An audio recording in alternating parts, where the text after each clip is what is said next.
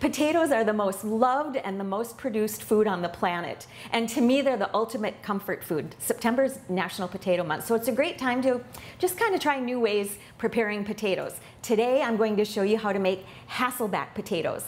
Those are potatoes that are really, really thinly sliced, and when they bake, they fan out because they're attached at the bottom. I'll show you how easy it is to do.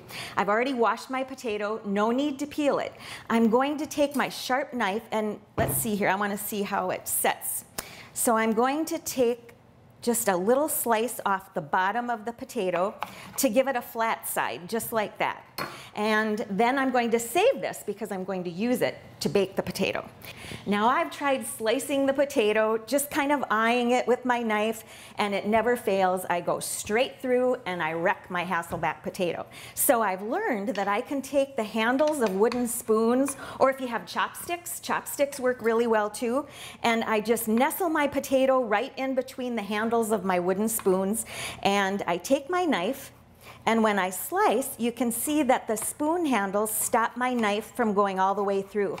Now remember that little piece that I cut off the bottom of the potato? I'm going to set it in the baking dish, flat or cut side down, and that'll form this little hump in my baking dish, and I'm going to set my potato right on that because I've found that when you do that, it helps the potato fan out easily while it's baking. Now at this point, you can brush some melted butter on it and try to get it in between the slices. I like to use a mixture of olive oil with some garlic powder and onion powder and a little bit of salt and pepper. And then I brush it over the top generously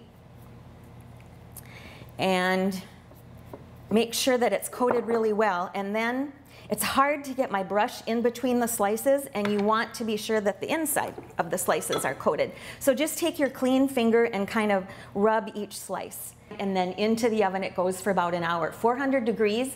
And I usually check about halfway through and brush a little bit of my olive oil mixture over it. And when you take it out of the oven, this is what it looks like.